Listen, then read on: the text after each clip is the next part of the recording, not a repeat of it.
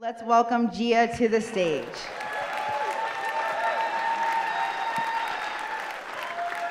Hi, everyone.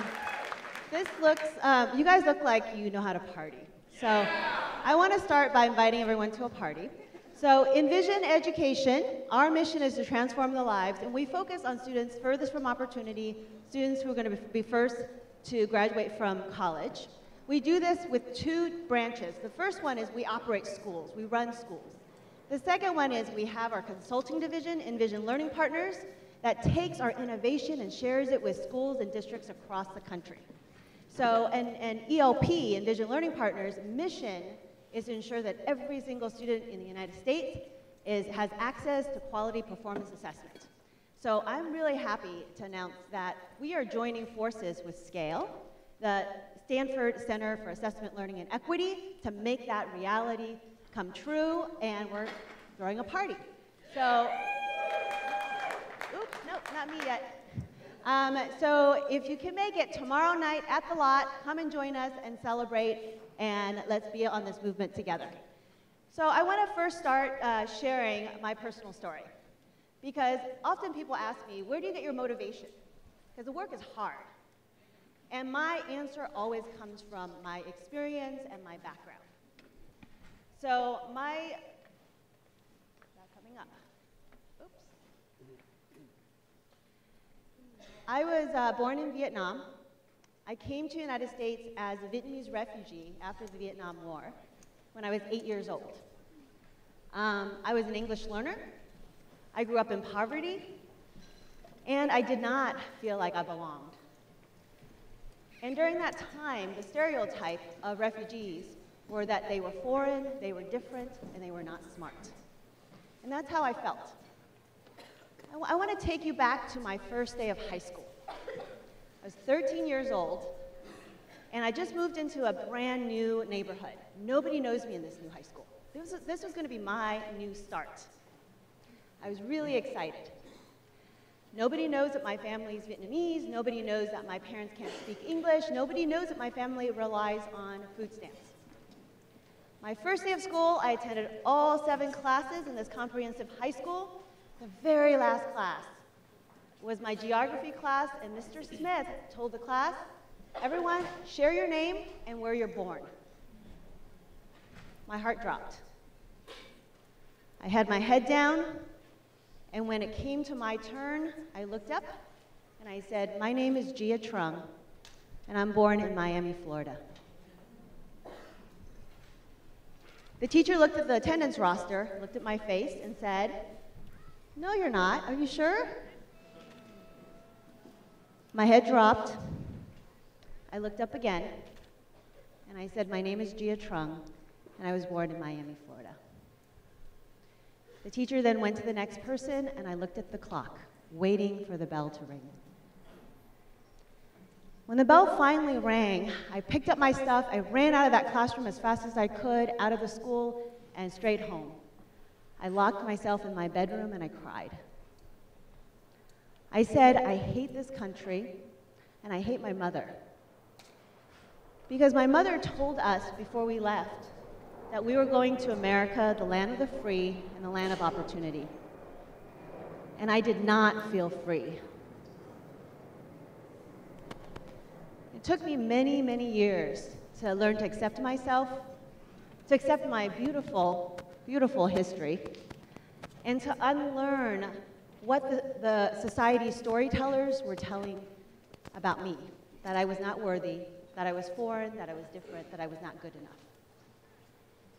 And that path of unlearning was paved by some incredible mentors of color. That path of unlearning was supported by experiences that affirmed my identity. One of those examples was taking ethnic studies courses in college, especially taking Vietnamese American history. It was the very first time of school that I saw myself in the curriculum. And that meant everything to me. At Envision, we really believe that when our students feel like they belong, and they know it and they believe it, they are more engaged and more motivated. And when they are more motivated and engaged, they find the inner scholar and warrior within them. And they get the grit and determination to persist in the face of adversity. And our students feel unstoppable.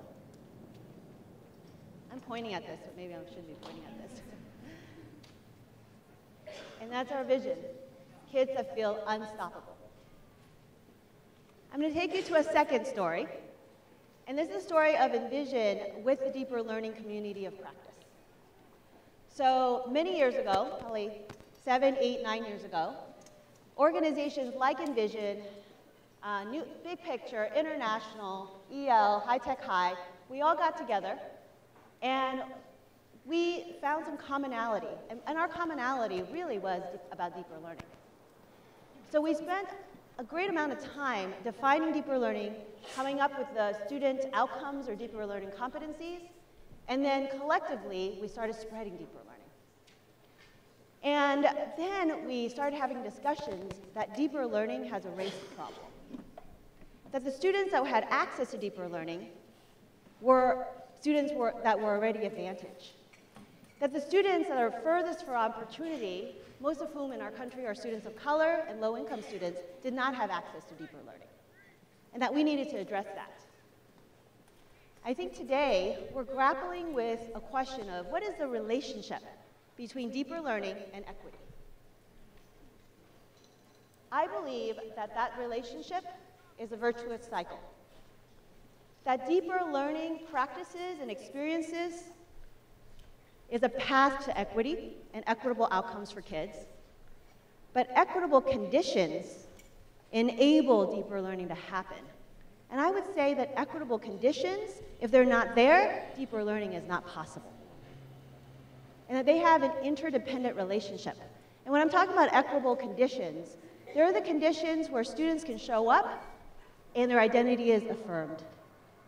Where their community, their history, their background is valued and acknowledged in the curriculum, where they have relationships with each other and with their teachers so that they know that they're part of a larger community of care and high expectations.